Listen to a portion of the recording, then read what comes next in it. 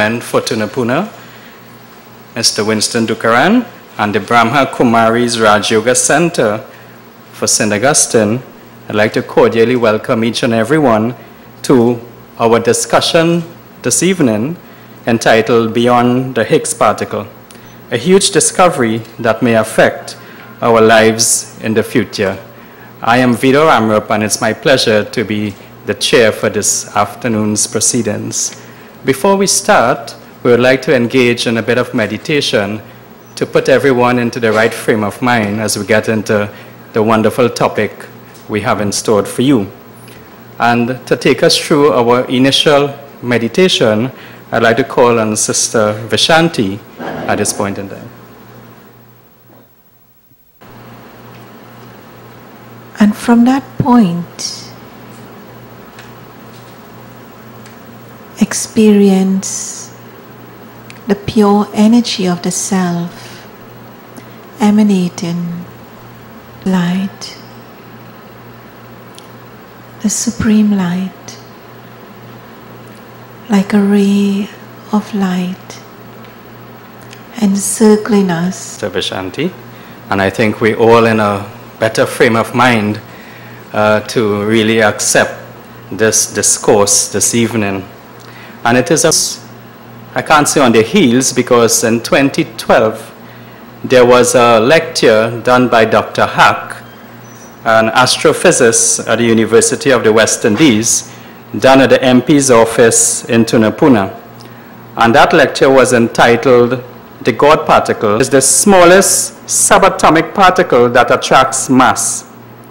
This discovery was made by exciting the Higgs field of Rajasthan, India, and excelled academically from an early age, standing first in the order of merit at the secondary and higher secondary school examinations in the state of Rajasthan, and was awarded gold medals by the state board.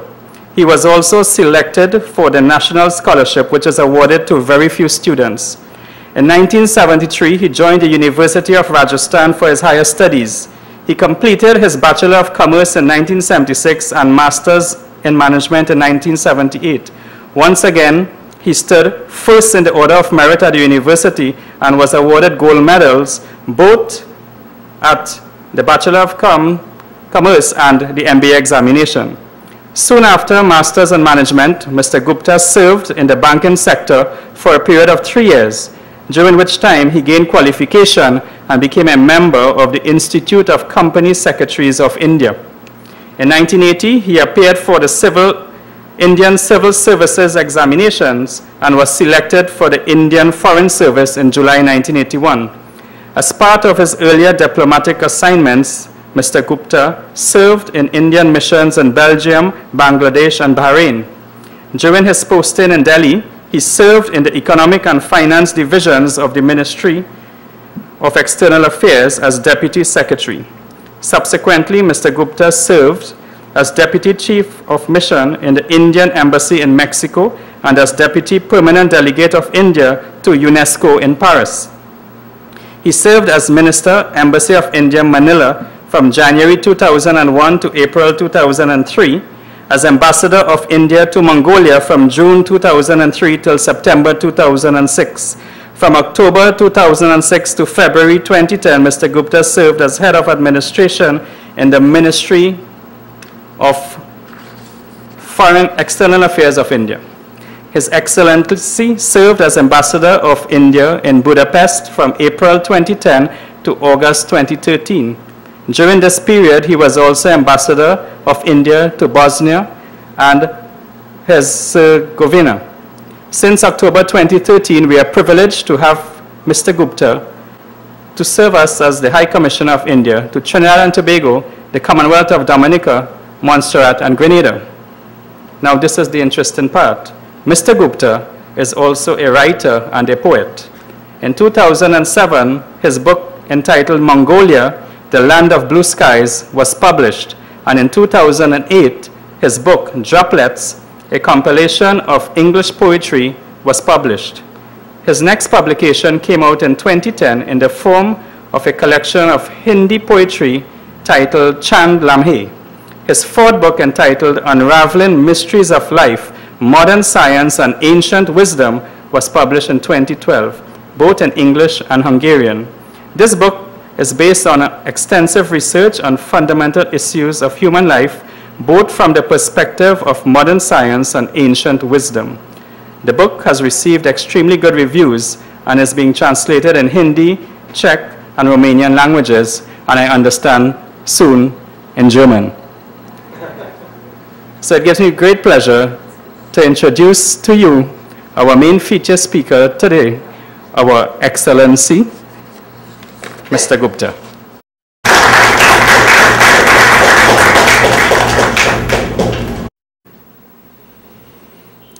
Thank you very much, Mr. Vido Ramroop. At the very outset, let me express my sincere thanks to His Excellency, Mr. Winston Dookeran, Minister of Foreign Affairs of Trinidad and Tobago, and of course the Member of Parliament and also a very prominent politician of the country, for organizing this get-together today. I am grateful to him despite his eye surgery during the last few days. He has been able to come and join us this afternoon. Thank you very much, sir. Thank you. And I am thankful to Sister Hemlata for providing the venue. She is always very generous and helpful, and we have been using her generosity once a while in many parts of the country. Thank you very much, Sister Hemlata. And thanks to all of you for coming in large number to listen to this subject, which is not of ordinary interest, because ordinary people don't take interest in these issues that much. But this is a subject which is very fascinating, and I hope you would like it, and I would like to know your views at the end of my talk. So thank you very much, and let us start with the subject now. Beyond the Higgs particle. You know, the mysteries of life have fascinated humanity since times immemorial.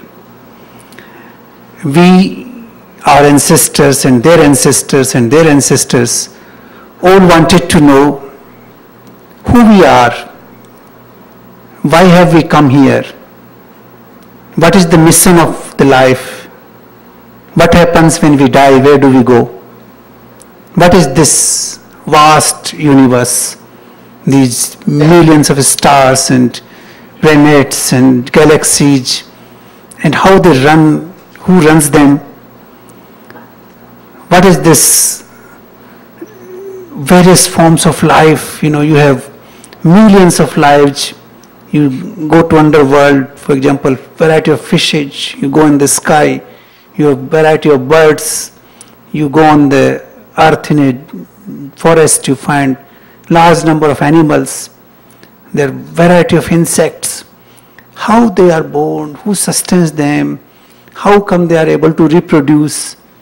All these questions have fascinated humanity since times immemorial. We have all been trying to find answers to these questions time and again.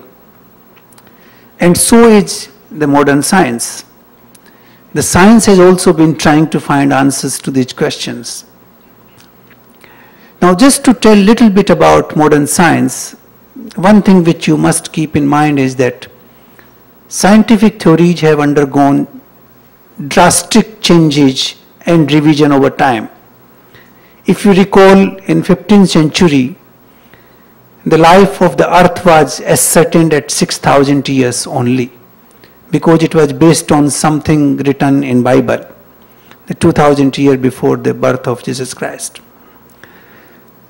And then the whole thing was transformed, and today the scientists believe that the life of earth could be somewhere 4.3 billion years. So you see the radical change in the scientific theories. This is not the only one, there are many others.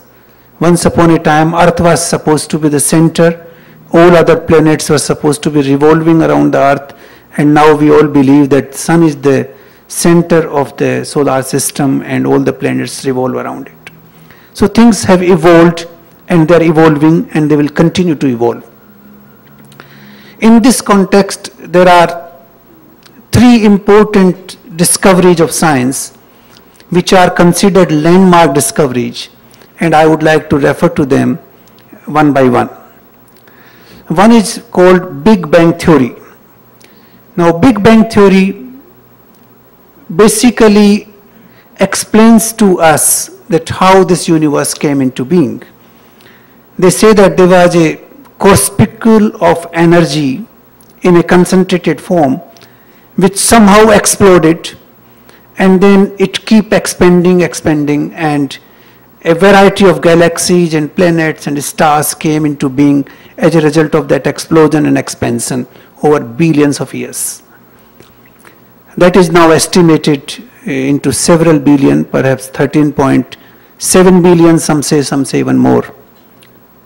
So that is one theory which has been talked about and which is still considered the most authentic explanation on the existence of this universe. I won't have time to go into the precise details, but I just want to refer to them.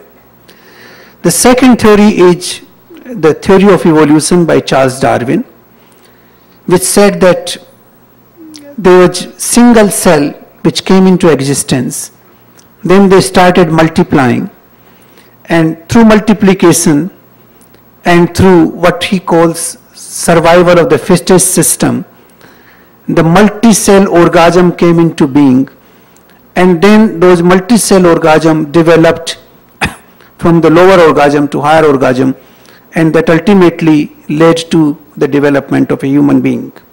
That is the theory of evolution, which is survival of the fittest from single cell to multiple cells, and from a single what we call organism to multiple organisms. Like in our body, we have so many organisms today. We have a respiratory system, we have digestive system, we have the circulatory system. So there are various systems which are actually called organism in the scientific sense. So these are the two important theories, and the third theory is now called the Higgs particle. If you look at the origin of the universe, the Big Bang theory says that it was a corpuscle of energy which exploded and developed into what we call the universe today. Now, energy is made of photon. Photon is a particle of light. Photon doesn't have weight, it doesn't have mass. The sun rays coming from the sun are photons. It doesn't have mass, it doesn't have weight. So the question arises, how did mass and weight came into being? Because if it was a corpuscle of energy, pure energy, which is basically photon, how that photon produced mass, which developed into these planets and water and heavier things as we call them. So this research has been going on, and this theory which Vido just explained was discovered in 2012. In fact, the theory was propounded in 1960s, but then it was scientifically recognized by the laboratory, the European Research Laboratory, in 2012. And the scientists who propounded this theory in 1960s, they were given Nobel Award prizes in 2012 after the research was confirmed by the European Research Center.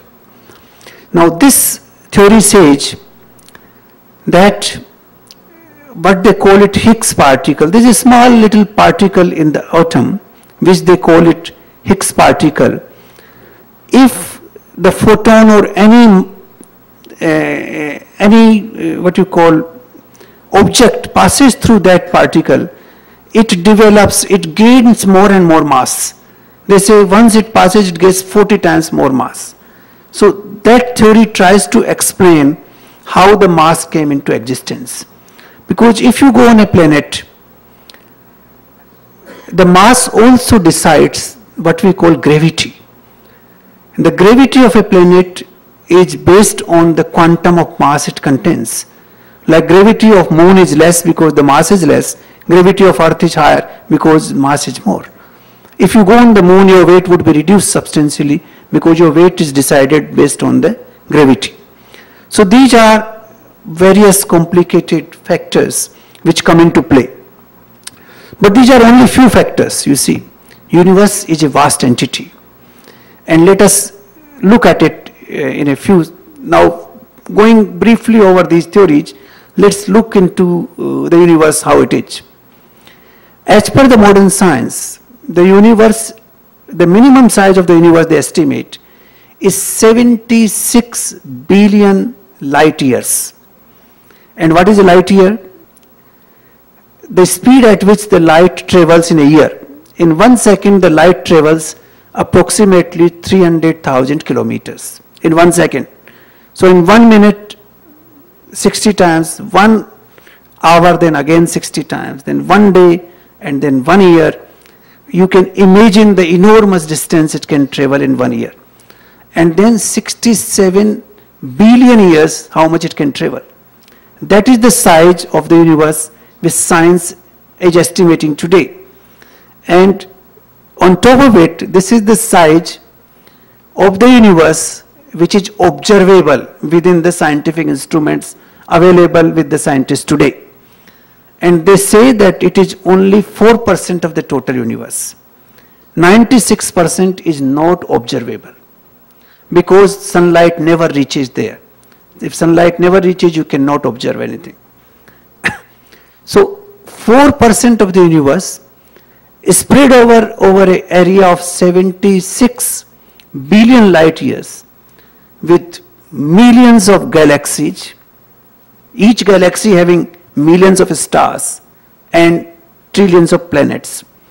The solar system is part of one galaxy which is supposed to have 200 billion suns, 200 billion solar systems in one galaxy alone.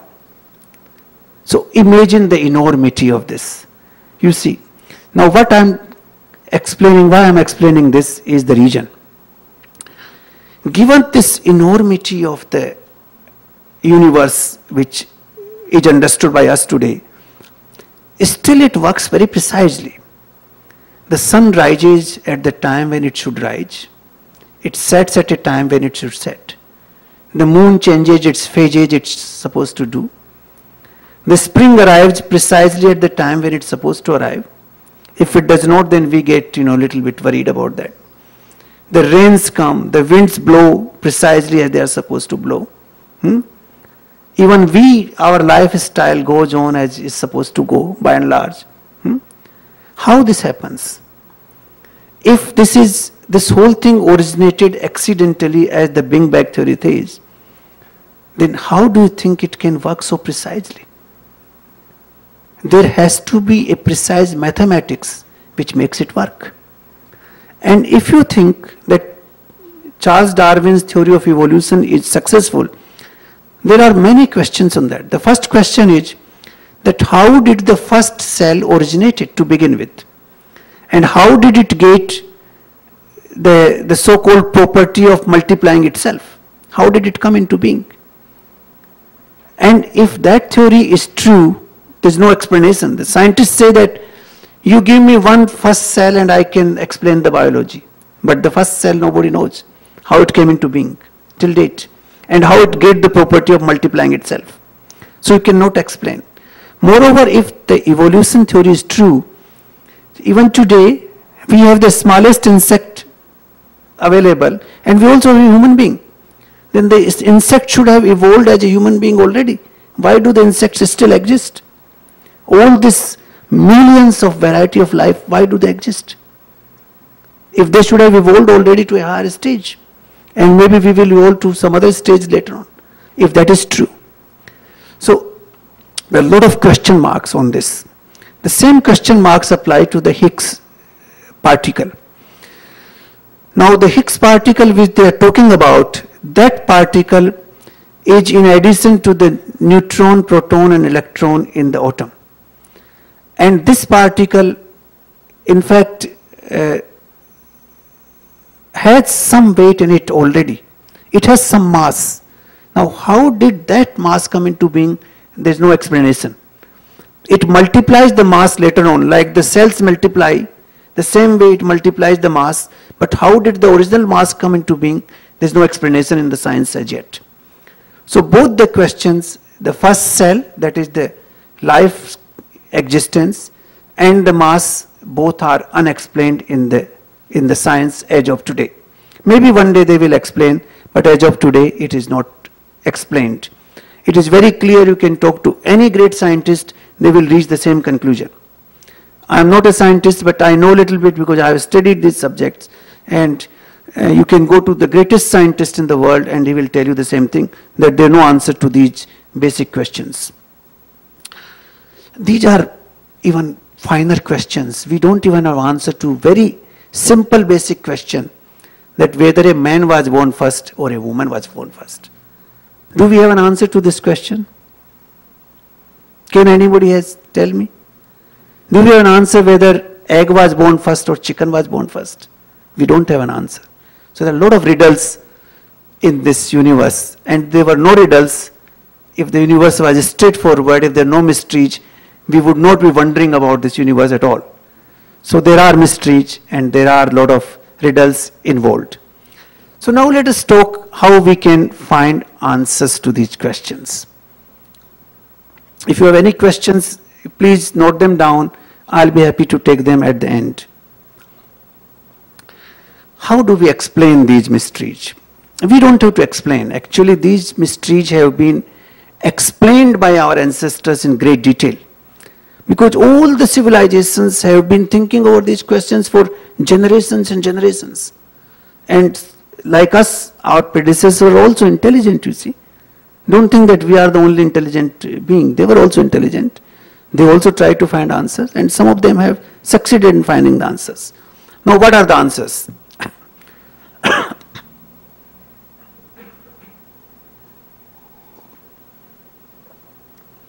I will narrate a few fundamental questions and fundamental, what you call, propositions for your thinking. And if you agree with them, then we will proceed one by one. The first of all,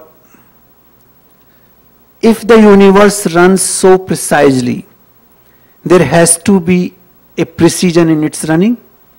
There has to be a mathematics. You can predict a solar eclipse 10,000 years hence. You can predict anything in the universe. The movement of everything is fixed. It's all mathematics. So this is one fundamental answer, that everything in the universe runs mathematically. There is a precision which is so precise that a slight deviation can endanger the entire species of life, not only human but all species of life.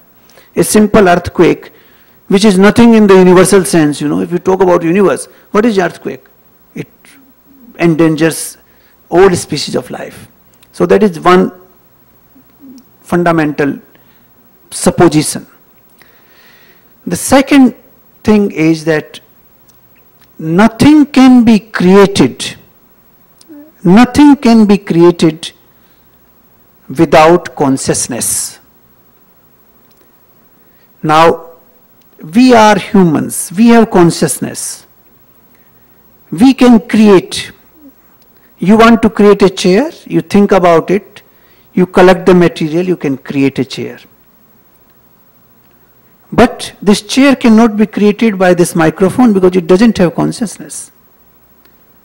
Can a stone create anything?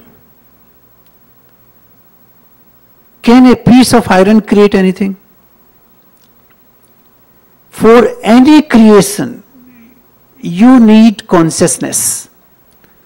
And higher the level of consciousness, the more the creation you can do. An animal also has consciousness, but the level is low, and therefore its creation is limited. It can create a small shelter for itself, it can look after the children, it can look for its food. but it cannot create an aircraft. It cannot create a cellular phone. We have higher level of consciousness, therefore we can create more. But the fundamental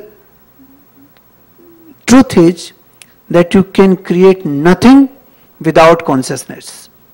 Consciousness is the prerequisite for any creation. You can give me any single example in this universe where something can be created without consciousness. Any single example. It is not possible to find one. So this is the second presupposition because we have been given intellect, we should not accept anything blindly. We should accept things which we are convinced with.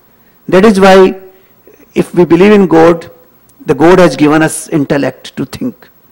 If we believe in Him. If we don't, I'll talk about that also. So, this is the second proposition. The third is that anything which becomes more and more powerful, it becomes more and more subtle. It becomes smaller and smaller and smaller. In Sanskrit they call it suksham. But in modern science they call it atom, and you break the atom and you go further down and down, down. Now, just to explain this part, for example, food is necessary for us to eat. But food is gross, you can see, you can touch. But people can live without food for 60 days, even some maybe even 120 days. But water is less gross, more subtle than food. How many days can you live without water? Obviously 10 days, 12 days, 15 days, not more. And what about air? When it becomes more subtle, air is more subtle, you can't even see it. How many minutes can we live without air? As the things become more powerful, they become smaller and smaller. This is a principle in nature. The smallest thing are those which are more and more powerful. So these are the physical parts. There are parts which are non-physical, which are so small that we cannot conceive. So this is the third presupposition. The first is universe must have some mathematical precision which we can observe. The second is the consciousness is prerequisite for any creation. The third is that as the things become more powerful, they become more and more subtle. You agree, I suppose? The number fourth is that every single thing in this universe is first created out of nothing. It is created in the form of nothing. Like if you want to create a chair, it must be created in your mind first. That is like nothing, you see. It's not visible, it's not sensible. Without its creation in the mind, you cannot create this chair. So the first creation is always in the most subtle form, which is non-sensible form. You cannot imagine what I am thinking now, because it is so subtle that it cannot be understood by your sense organs. And therefore the thought process is the first requirement for any creation, apart from consciousness I talked about. And the last principle, the fifth one, our sense organs on which we give so much emphasis are not competent enough to understand the subtle existence. They can understand the obvious, and even that is not perfect, but they cannot understand the subtle existence. Like I cannot understand your thought process right now. Can I? You cannot. Your sense organs can't even understand your own mind. Can your mind be seen by your eyes? Can it be heard by your ears? Can it be tasted by your tongue? No. It cannot be. Can you touch it? No. You see, even mind is higher than sense organs. It's already subtle, though it is still physical. Mind is physical, remember that. So, as the things become more and more subtle, Your sense organs are incapable of understanding it. Even in the ordinary sense, a sense organ of a smell of a dog is far better than ours. The dog can follow a smell for kilometers. We cannot. So look at the power of sense organ, the weakness of our sense organ. You can feel the weakness, how weak it is. When we see the mountain from the aircraft, it looks differently. When we actually land up there and see, it looks so different. So look at our eyes, they are deceptive. You cannot have the same view. The sense organ of a child is different than sense organ of an adult. Sense organ of a woman is different than sense organ of a man. So what is the standard sense organ? How do you grasp this world? We try to understand this world with sense organs, isn't it? That is what we always do. But we cannot grasp it because sense organs are deceptive. Look at the bird. Some of the birds can fly 10,000 kilometers without any compass, without any GPS. Can we go even few hundred kilometers? We need so many instruments. So look at the sense organ there working. So our sense organs have limitations. They can grasp certain things up to a point. They give you a partial view of the reality. They don't give you the correct view of reality. They only give you a partial view of the reality.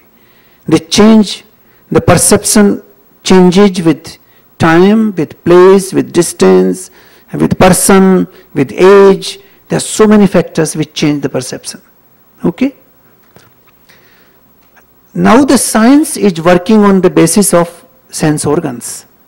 Because everything which is done in laboratories must be perceived through sense organs somewhere. Isn't it?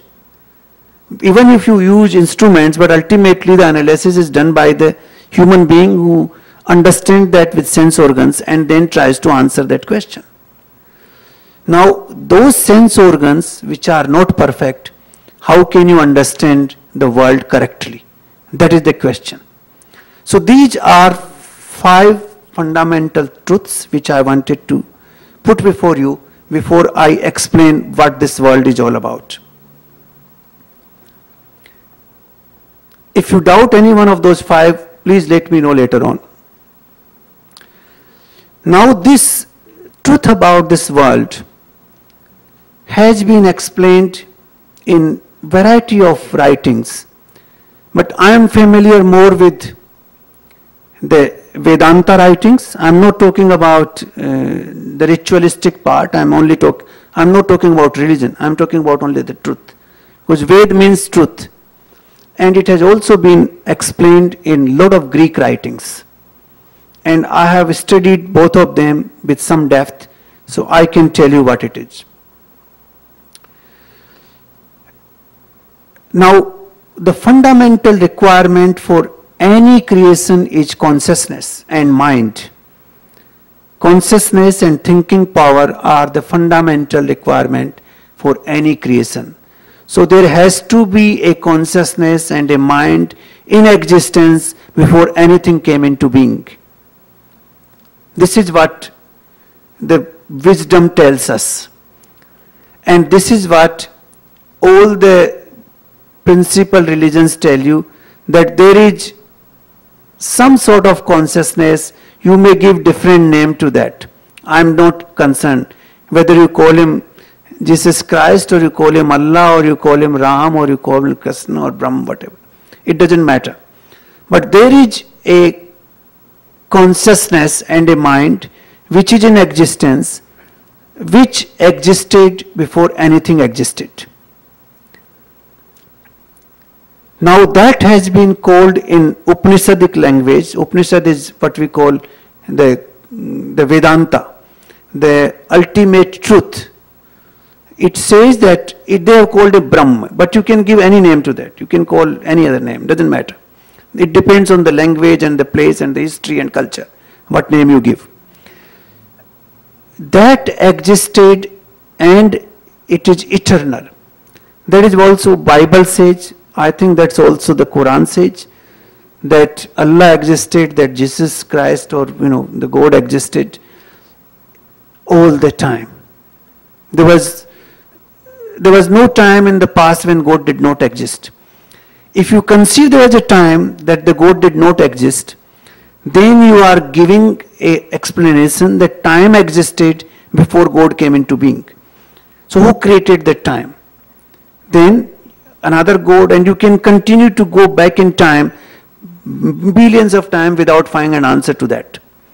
So the only explanation is that the universal consciousness and the universal mind existed eternally before anything came into being.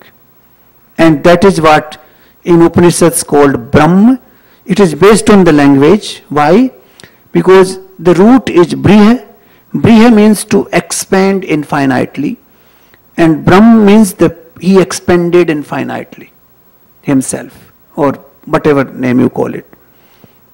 So that is how the name has been given. You can, give any other name. Now that mind and that consciousness is the one which ultimately created everything else. Now the theory of creation has been very lucidly explained in Vedanta. There is some reference in Greek theory, but not that much detailed. The Greek philosophers have talked about being and becoming. I think some people know being and becoming very well. I think in Quran also there is some reference of the superpower and the created. But there is a difference in that. The difference is that when you drive a motorbike, for example, you create a motorbike and you have to sit inside to drive it. If you can't sit, you have to create some instrument which can drive it from inside. You cannot drive it from outside. So when the God created this universe, he cannot drive it from outside, you see. He has to sit inside everything to drive it. Otherwise, how you drive it? That is why in Indian Vedanta, this is called Antaryami. You have to sit inside everything. Everything he exists inside. So he exists in an ant, and he also exists in an elephant, and he also exists in a human being. Because that consciousness, universal consciousness, is so subtle that it can exist in any form anywhere. That's why they say that every single particle of this universe, God exists. And that is actually the God particle, not the Higgs particle. Higgs particle is not actually the Higgs particle. The scientists came out saying goddamn particle, and then it was somebody wrote God particle. So it's not really God particle. The consciousness is the first element which existed, and this is what led to. Now that consciousness thought to create something, and then the whole creation started. In Vedanta they say that he first created Mahat Tattva. The first mass, which is the most subtle of mass, was Mahat Tattva. It was created.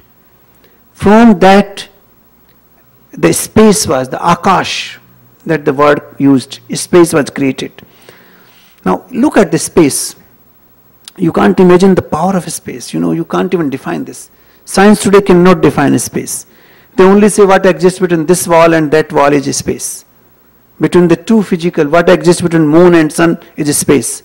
But they don't know what the space is. Can you imagine the power of space?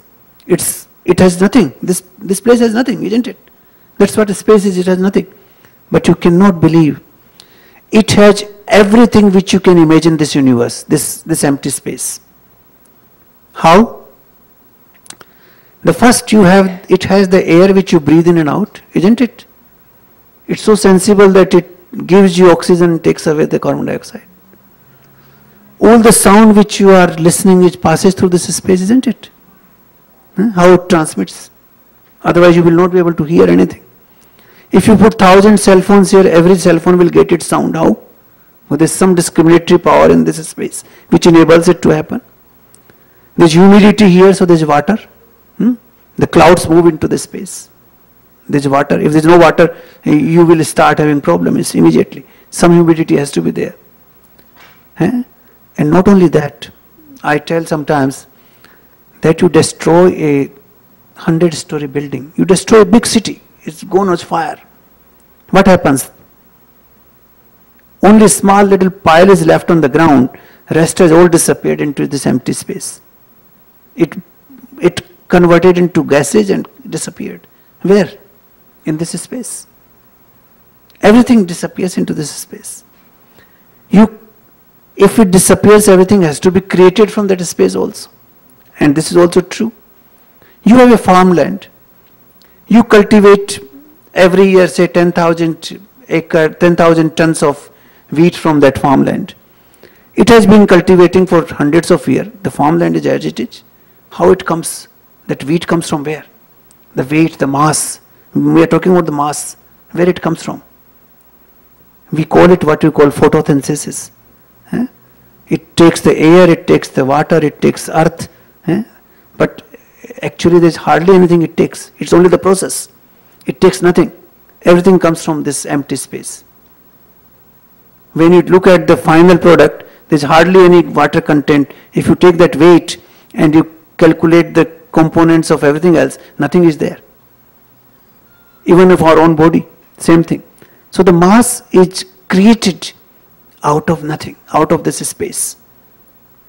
This is the real creation, not the Higgs particle. So this space can create anything, this space can absorb anything. Everything ultimately disappears into space. This is the theater of entire universe. Nothing can exist without the space. If moon exists and earth exists and sun exists, it's because of the space. If we exist because of the space. So this is the theater. But this is also the player. The space is also the player. Everything is created from the space and everything disappears into space. So the order of the creation age, which is explained, is that first the Mahat Tattva was created. That is the first subtle element which had some, I don't know what kind of fraction of weight, which was created by that consciousness, universal consciousness, which existed eternally. And from there the space was created, expanded, like Brahm expanded infinitely. Space was created. Wherever there is a space, there is wind, air, not wind, air. The air came out of space. The creation of air is from the space. And from the air, water was created. Fire was created. From the air, fire was created. From the fire, water. From the water, earth. The creation goes from very light, very small to the solid ones. That's how the particles, the weight and the mass is built up. Now how it is, I'll explain a little bit. Because it's very scientific. It's totally mathematical. There's nothing which you cannot understand about this. There's only one property of a space. That is the property of sound. There's no other property in space. Because you cannot explain this except the sound. Sound travels. And this property of sound, because human being is connected to this space. It's a scientific creation. It's not random creation. Everything is science in this universe. Everything is mathematics. So we also have 5 senses. There are 5 elements of the creation. That the space, air, fire, water and earth. We also have 5 senses. The sense of hearing, the sense of touch, the sense of sight, the sense of taste and the sense of smell. We also have 5 senses of action. They are also linked. And we also have 5 fingers. Everything is science here. Everything is mathematics. There is nothing without that. So the creation, when the creator created the space, he created the sense of hearing for us. These are linked. Sense of hearing and the space are linked. When the air was created from the space, the sense of touch was created in our body. When the air touches, you feel this touch. That's most subtle touch we can feel. From the air, the fire was created. With fire, your sight, the sense of sight was created. Because as soon as the sun goes down or the light comes down, you cannot see. It's all linked together. And then all the tests come from water. Water has the sense of taste, which is linked to our sense of taste. And the earth has sense of smell, which is linked to our sense of smell. Now, how the weight has been added is also scientific, because the space only has one attribute, that is the sense of hearing, sense of sound, or hearing the other way around. But the second creation, which is air, it has two attributes. The first, it takes from the space, that is the sense of sound, and secondly, its own attribute, which is the sense of touch. So it has two. It has already become heavier. Then the fire, which is the third creation, it has three senses. First, it comes from the space, the sense of sound. The second, the sense of touch, which comes from the air. And the third, its own sense, its own attribute, which is the sight or light. And similarly, the fourth creation, the water, has four attributes. These three plus its own attribute of taste. All tastes originate in water.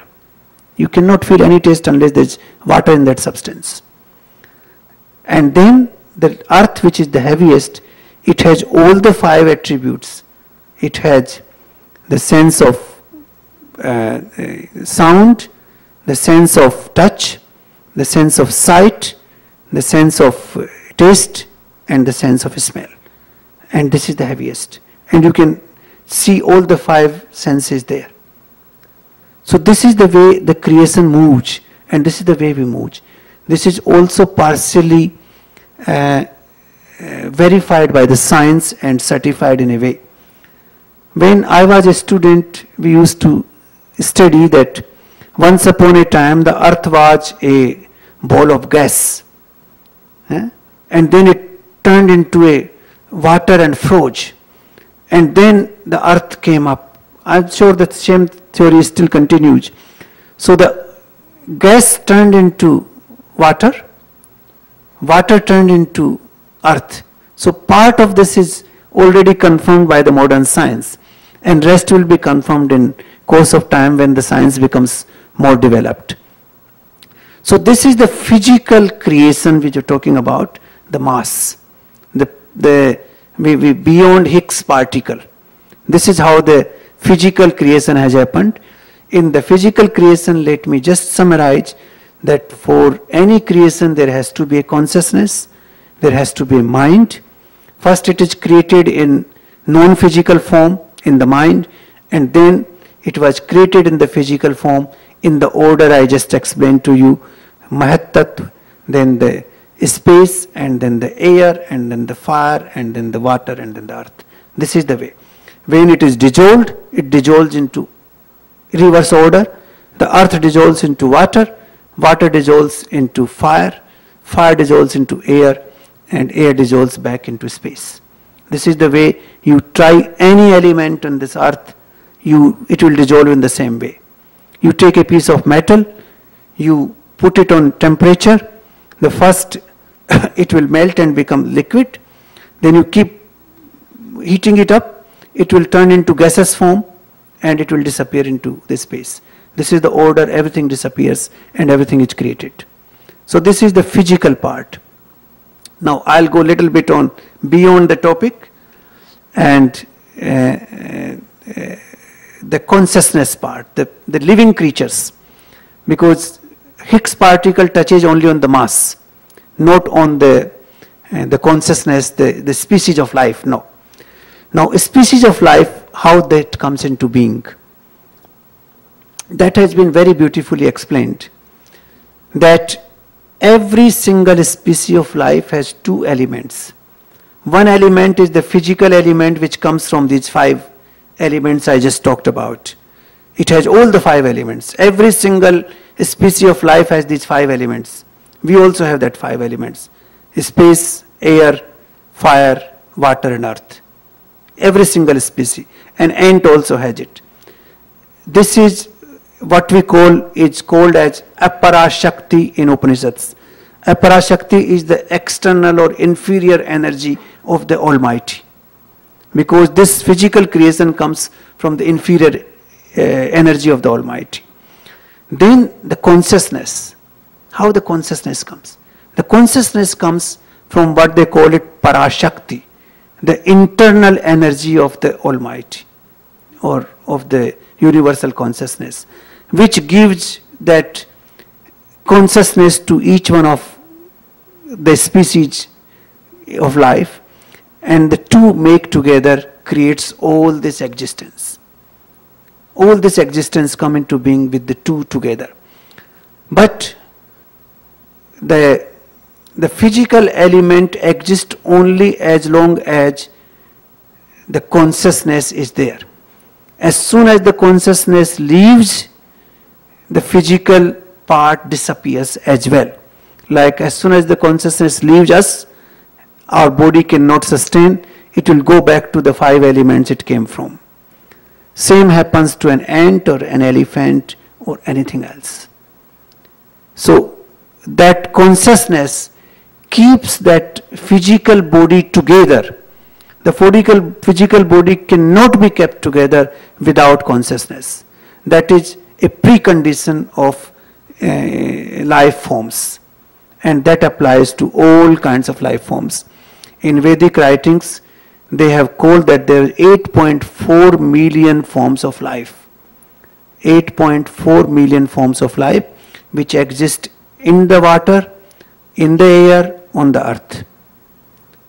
Now, I don't know, there would be a time when science will be able to discover how many forms of life are there, but as of today we don't know. And I always tell that through the physical route, how many billions of stars can you discover? Till today you have landed upon only 2 planets, that is the moon and the Mars. But there are trillions of such planets all around. We can't even cross our own galaxy, our own solar system. Even if I have a life of 1 billion years, I cannot cross that. It's not possible.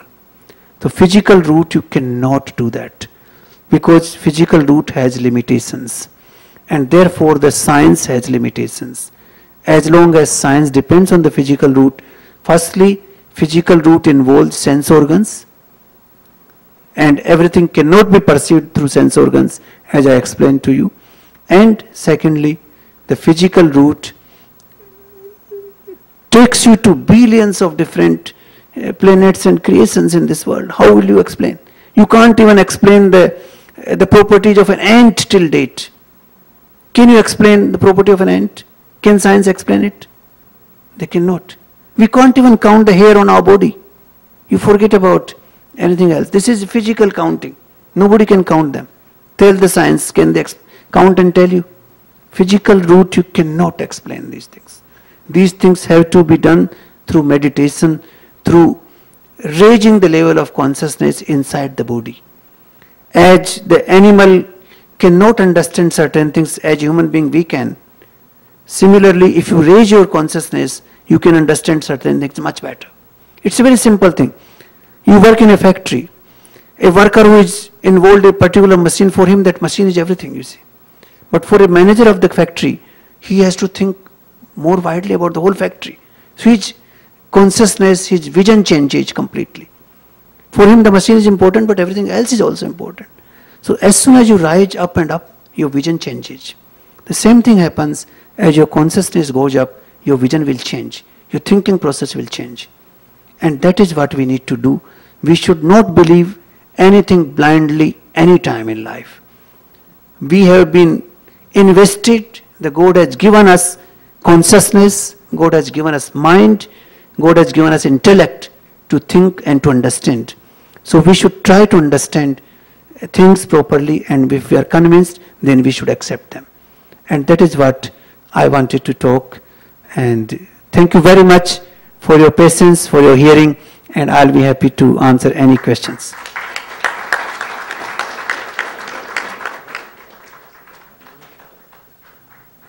Thank you very much, Mr. Gupta. I think this has been very thought-provoking, and I was sitting here just thinking of so many things, and I'm certain each one of us, in our own way, in our own personal lives, would be thinking of our own experiences and reflecting on what was said.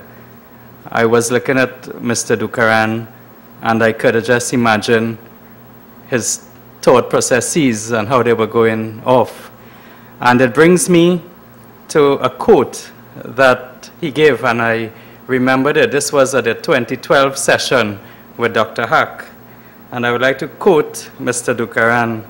He said, "Religion is based on faith. Science is based on proof. Politics is based on neither." The spirituality based on higher consciousness. Correct. You can add to that. And this is exactly what I was going to get to, where your last comment in terms of as people's role changes, their consciousness needs to change. And I thought, what a wonderful quote. Almost 2 years ago, and now we have the follow-on to that in terms of really raising the level of consciousness in the politics. So with that, I know we will have our questions and so on, but we want to hear from Mr. Dookeran, and then we'll take the questions after. All right, so analytics. But the role that Mr. Dookeran has to play and has played, even though it may not be physically visible to a lot of people, but he has, in fact, encouraged a certain type of thinking among a lot of people, a whole new generation of thinking, and that is creating the genesis for change that will come. So I dare say that even though Mr. Dookeran is in his elderly age, he still has a major role to play in the politics and life of Trinidad and Tobago. And I will introduce you to Mr. Dookeran for us to hear some of his wisdom. Thank you very much, Vidwan. To some extent, you are raising my consciousness. I want to say, like all who are here today, what a wonderful experience this is to have His Excellency, the High Commissioner of India, give us what really is an exceptional, well-articulated, and a logical discourse on what really are some very deep and fundamental issues below the surface in life. And I want to thank you so much, Your Excellency, for accepting this invitation of the Office of the Member of Parliament. And in that respect, I want to say a word of appreciation from the staff for your being here today and being so erudite in your presentation. I also want to say very briefly that Sister Hemlata has been a source of inspiration for all of Trinidad and Tobago. I know a bit of her early beginnings here, and I have had the opportunity over the many years to walk now and then in the journey of the Brahma Kumaris and the Raj Yoga organization here in Trinidad and Tobago. And I always wonder in my mind, what kind of consciousness would cause a medical doctor and others in that grouping to devote their entire life in what could sometimes be a journey in which there is only frustration, raising the consciousness of people. But I looked at her when His Excellency was giving his discourse, and I saw a small smile came on her when he said, Your Excellency, when you said that it is consciousness and the mind that requires meditation in order to perfect the art of discovery. So today we are, and I want to thank you, Sister Hemlata, for all you have done for us in this country and elsewhere. But today we have had an extraordinary event, moving on from the lecture we had from Dr. Hack some time ago, but into a different sphere. I myself listened very attentively to what you've said, and I cannot comprehend or be able to say to you that I can put all you have said together, because you have given us some deep insights into the universe and what is the universe. And so often we tend to think that our life is here and now. But the way you have put the perspective in place, you have taught us that life is way beyond today and now. And the description of the universe itself was a tremendous inspiration for those of us who sometimes condemned ourselves to the daily affairs of life, as if that is all life is about. And I want to say that you've been able, in your discourse, to give us so many insights, and I have no doubt that this will become something that the entire community would be delighted to have shared in your insights. No doubt, you are not only a diplomat, you are indeed a philosopher. But what you told me earlier on, as we walked together to join this platform, when I told you that I believe and I sense that spirituality and science is now becoming a new demands on the search for knowledge in the world and in Trinidad and Tobago. And you replied, you said spirituality is a higher level of science. And I reflected on that, and as you spoke here today, I began to understand what you meant by saying spirituality is a higher sense of science. For we have become so often to accept that science is the ultimate in the world of knowledge. But you have shown us in your discourse here today that science is important, and the logic that science brings to bear is important. But beyond that, there is a spirituality, as some of us call it, and you have sometimes referred to it as a consciousness. I was particularly taken by your focus on consciousness, and that consciousness, if it does not rise to the level that human potential can have, may lead us to inaction. And you also said that in this universe, we must drive it from within. Those are deep thoughts that we cannot expect the consciousness to be driven from outside. I know that there are experts here, and I know there are many, and I appreciate the presence of so many individuals here that have come to listen to this discourse on consciousness. If there is indeed a low level of consciousness, then there will be a low level of action. And as a politician, I will say, if there is a low level of consciousness, there will be a low level of political action. And I think this is something that we as a society must ponder upon now. Ponder upon now, because we may be shortchanging ourselves, and our potential may never be realized if we operate on a level of consciousness that is not deep, that is not scientifically based on logic, that is not based on a sense of reality in terms of the logic in which this universe operates. So I pondered for a moment as you spoke, and I pondered to the relevance of what you have said to our own climate here in Trinidad and Tobago. And although you were very clear in linking what you said in a universal context, here we must give great thought to the consciousness with which we operate. This is not for today. This is not even for tomorrow. certainly is not for yesterday. It is that consciousness that you speak about that will in fact create, with the drivers coming, something that we can achieve in the future.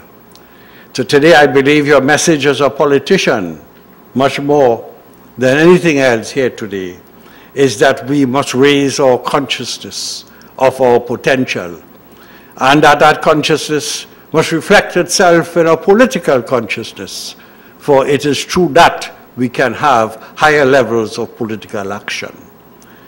I know the audience here was enthralled by what you have said, and I want to say the manner in which you presented this discourse today also is worthy of a great commendation.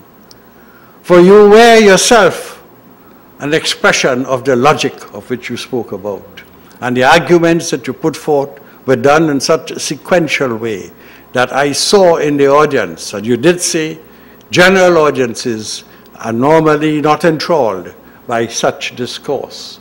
But I want to say I sensed, and I looked at the faces, and I looked at those eyes that are here.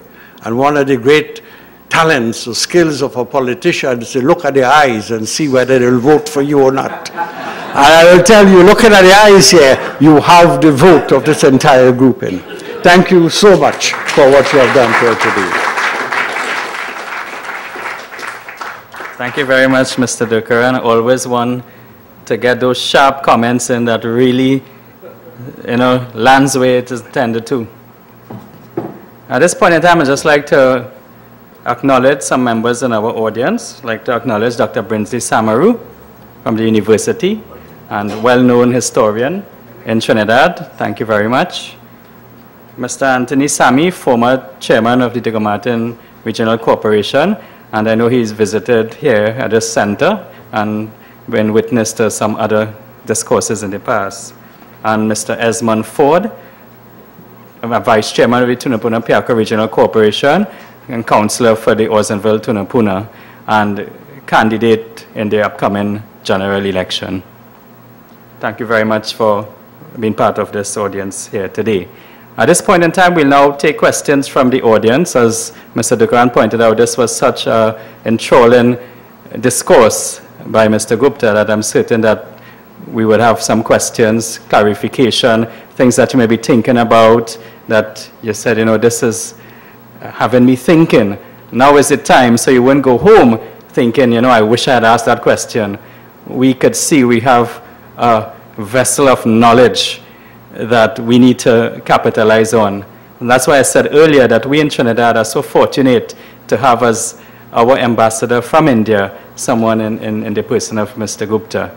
So without further ado, we now open up the floor for questions, comments, and so on.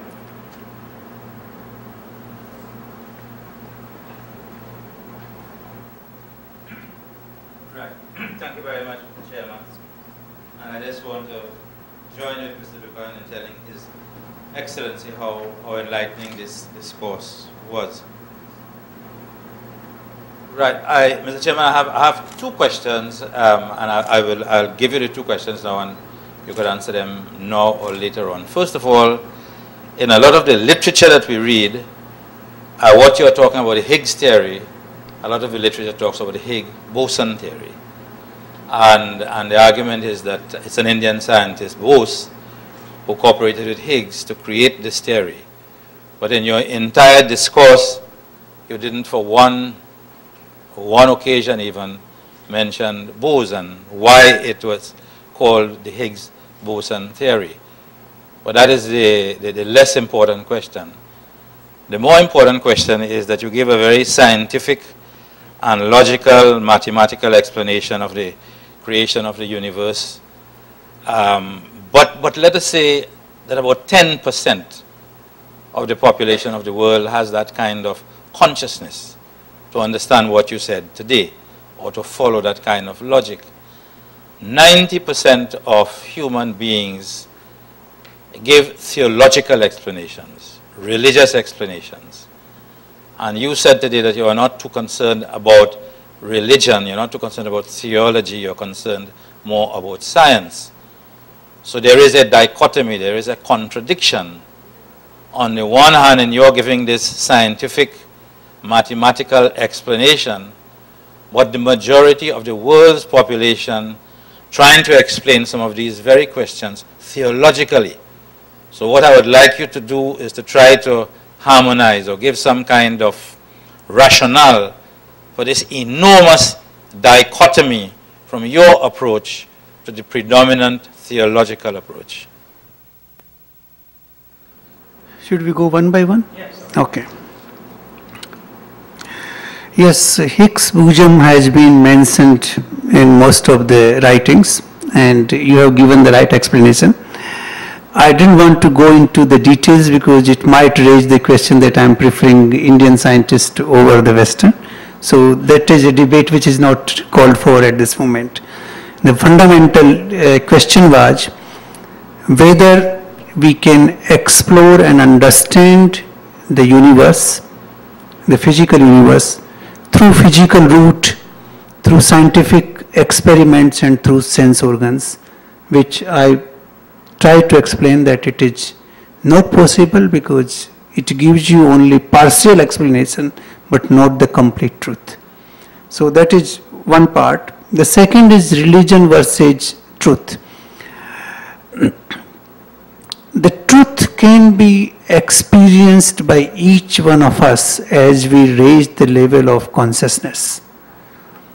Religion, to some extent, in fact, the initial phases of the religion were designed to explain you the truth. Initial phases. But then the blind following by the subsequent generations and then converting the initial thoughts into words which cannot be challenged at later stage created this problem. And this is not the problem of the original person who gave the thoughts.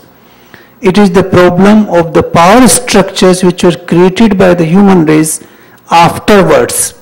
That my religion is more, powerful than your religion, I have more followers than you do. That created the problem of these power structures, and that actually prevents us from learning the truth. But I am telling you there is a new thinking now in the world, because I have traveled around the world in many universities delivering talks on these issues, and I get a feeling that people now are fed up with orthodox form of religion. They want to look for the correct explanation, the truthful explanation of the mysteries of the life. And I hope I'm right, but it will obviously take a lot of time to change the human race in such a large way. And perhaps it is designed that we should not all change, because otherwise the world will also not be able to run. So there is another element which I have not talked today, why the world is running. That's another element why we are, if we all realize the truth and we disassociate ourselves with the functioning of the world will also stop. So there's a reason for that, but that's a different topic. I can talk on that topic separately some other day. Through the universe was sound. And secondly, did you say is only sound could pass through the universe, through space, and only attribute of space is sound. Right. And the other thing, I just want a little comment from you. Did the pharaohs have it correct 3,500 BC when they were preparing for the afterlife? In the sense you say everything disperses up into the space. And what are your concepts about there and the afterlife, preparing for it as regards matter and antimatter? Do you think if we follow the lives of the pharaohs that they may have it correct, in which they have this afterlife where they form back and they live in their own, nirvana or so? So far as the attribute or properties of the five elements are concerned, the property of space is sound. And as I told, it is linked with our sense of hearing. That's the only property. The property of air are two, touch and sound, which comes from the previous one. So this is what I explained about the space. The second part is about pharaohs. You see, the consciousness is eternal, it never dies. That is what has been explained in many spiritual writings around the world. Because it has no origin, it has no beginning, and therefore it has no end. Anything which has beginning has to have an end. Anything which has no beginning cannot have its end. The consciousness ever exists. We exist as long as consciousness exists in us. Our body dissolves into the nature as soon as the consciousness leaves us. But that living consciousness still exists in the space. It merges with the rest of the consciousness in the space. Like you keep air in a balloon, as soon as the balloon bursts, the air merges into the air into the space. The tire bursts, the air comes back to the space. Same way. The water, wherever you put it, will try to go to the ocean. That is the final objective of any drop of water in any form, whether it's a glacier or river or lake or anywhere, want to reach the ocean. The same way, the consciousness, once released from the body, it merges into the universal consciousness and it exists there eternally. And then the rebirth takes place. That is another theory, because every action in the universe has a reaction, and particularly human actions, because human being has been given a higher level of consciousness, so we can think and we can decide what we want to do. That privilege does not exist with other species of life. This privilege is given only to human race. An animal just follows the routine things, only works for the food and shelter and recreation and children. That's it. That is what their life is. But we have the power to think, power to decide, and we choose our actions. And therefore those actions have reactions, and those reactions fructify in the form of a seed which comes into your next birth. But that's a different matter for a different lecture. So I won't like to go into the complete detail of that today.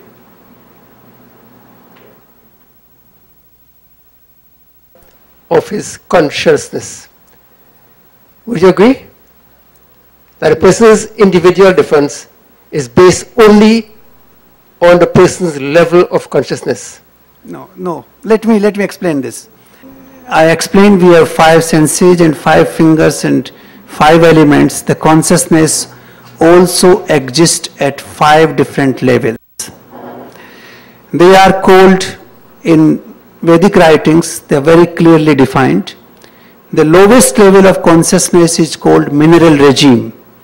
Mineral regime means like the stones and minerals and earth, they also have, this wood also has consciousness because it decays with time. If you keep it somewhere, after a while it will disappear. So it has a level of consciousness which is very low, which cannot be observed and seen properly, which is called mineral regime. The second higher level is called plant regime. The plants and herbs have consciousness which is higher than the mineral consciousness. You can see them grow, but they cannot move, they cannot talk, but they grow, they give you fruit, they give you flowers. So that is this higher level of consciousness. The third higher level is animal regime. Animal regime is even higher because they can move, they can talk, they can perhaps talk among themselves. Their understanding is better than plant regime. So that's the third level of consciousness. The fourth level of consciousness is us, the human race. We have higher level of consciousness compared to the animal regime, therefore we can think, we can create. We are also the second greatest creator in the world after the so-called almighty creator. And the fifth level of consciousness is the universal consciousness or the creator or almighty, whatever you call it. But that is not existing separately. That is existing in every single particle of the universe. Every single particle has that consciousness, and that is why it is called universal consciousness. So these are the 5 layers of consciousness in general. But when you talk about only human differences, human beings among themselves have various levels of consciousness as well. That is one region of difference, okay? But there's another region of difference comes from their body. The body matters when it comes to it. Let me give you an example of electricity and how it works. You have electricity, you connect to the fan, it gives you air. You connect it to a bulb, it gives you light. You connect it to a refrigerator, it cools. It's the same electricity, but depending on the equipment, the outcome is changing. The same way, depending upon the construction of our body, the outcome of the consciousness will change. The body affects the consciousness, the body limits the consciousness. It's a different, it will require a lot of explanation to tell you how the body is affected and how body affects the consciousness. But you will realize that each one of us, even if we have the same level of consciousness, the plant, for example, a seed of mango will only give you a mango, and the leaves will be different and the flower will be different, the tree would be different. But another seed of lemon will give you a different plant. Though they are taking the same elements from the nature, the same photosynthesis process is being performed there, they are taking the same amount of consciousness. But the functions differ depending on the seed. The same thing depends on the body. Our body affects our consciousness, therefore the body affects the consciousness, how we react. Like the fan gives a different outcome and a refrigerator gives a different outcome for the same electricity. But the electricity intensity can also differ. It can be 100 watt or 60 watt or 40 watt. That will also make a difference. So there are layers everywhere. We can talk about this separately. Thank you. Right. Just one small question again. So you're talking about how we see the universe, how we experience the universe. Are we saying too, at the same time, that each one of us will see the universe in a different way, depending on the level of consciousness that we have? You are a universe yourself. Everything which exists in the universe is within you. The universe consists of 5 elements. You have those 5 elements within you. The universe has consciousness. You have that consciousness within you. The universal consciousness has a mind. You have that mind within you. So entire universe exists inside you in a miniature form. Like a drop of water has the same properties as the ocean of water. But it cannot become ocean. Remember that. Though the properties are the same. The drop will be dropped, ocean will be same. Ocean will be ocean. The same way, we represent the universe. We are a miniature universe in ourselves, but we cannot become universe. That is the difference. This is just the beginning. I think as we all go in our own private domain, there will be a lot of reflections. And I would reflect, and that has been the dilemma for quite a while, where we all seem to want something better, but how that is achieved has been very difficult to come by. And I think this discourse here really gives a good indication as to where that genesis has to be. It must come from each and every one of us. But knowledge is information as to the articles, documents he would have published, books and so on, that we can avail ourselves and share this with people, family members, friends, colleagues and so on. And I think that is the only way that we can really get meaningful change and lift our own consciousness and that of those around us. And I think that is the way that eventually politics can change.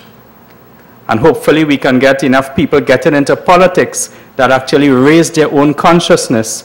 And if I am to label the topic and bring that into the last lecture here by the Brahma Kumari Center, which was change, using your role in society to transform society. And actually, if we recall those who were here, the main stuff for gracing us with your presence and being part of today's proceedings.